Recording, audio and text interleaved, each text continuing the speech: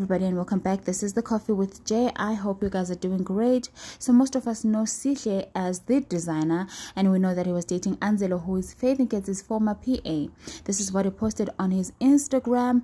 What Andzelo T just did to me. Sandton police station is looking for him, and just look at the picture, right?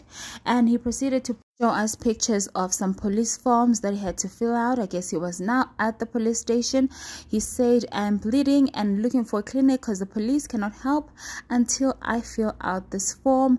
I truly understand why GBV victims choose to keep quiet." Now here's another alarming picture that he also posted, and he said, "I cannot believe this guy really tried to kill me. He came to my house with a weapon and attacked me.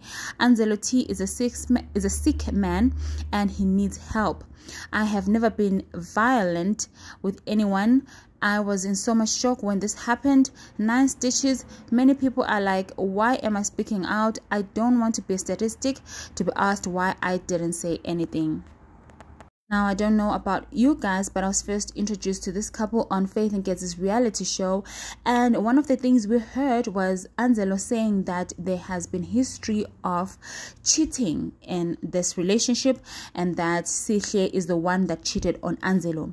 So one can only assume that it's maybe something along those lines. We will not know until Andzelo says his side of the story. Now, a lot of people are saying that, well, for everything you have to listen to both sides of the story before you come to a conclusion.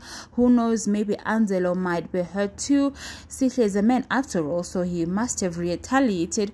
We cannot think that he didn't do anything when Andzelo was attacking him. He must have done something, so we'll never know. Let's just wait and hear to find out more as the story unfolds. Thank you so much for watching. Please subscribe if you haven't, and I'll catch you on my next one.